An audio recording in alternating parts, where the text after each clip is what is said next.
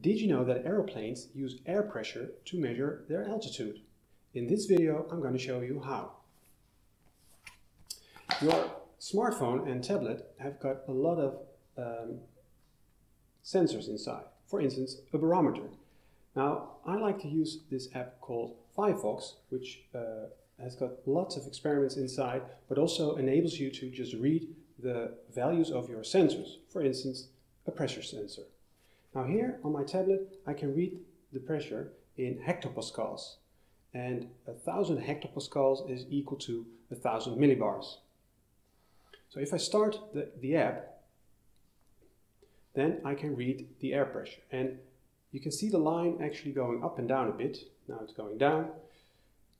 And you might think that the air pressure is changing a lot. But if you look at the units along the y-axis, where it gives you the air pressure, you can see that it only changes very slightly.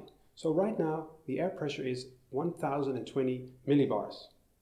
Now let's go into the elevator and see what happens next. Okay, now we're inside the elevator and we're going to the third floor, or the second level above ground level. And we're going to see what happens to the air pressure as we move up.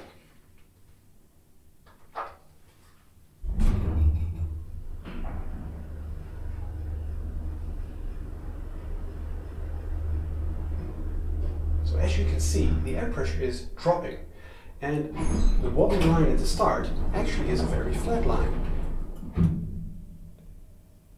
And if we stay here long enough, then the air pressure, the door will close again, and the air pressure here also levels off.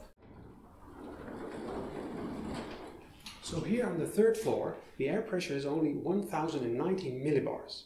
Now, that means that the air pressure has dropped by about 1.2 millibars.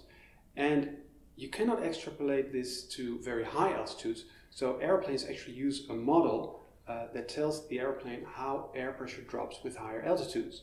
And also the model depends on the actual air pressure on ground level, because due to atmospheric conditions, the air pressure will vary between about 950-60 millibars to up to 1020 or 30 millibars.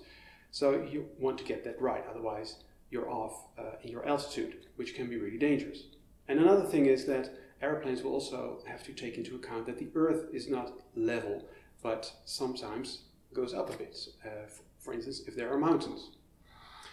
So I hope you enjoyed this video about air pressure and altitude. See you, bye-bye.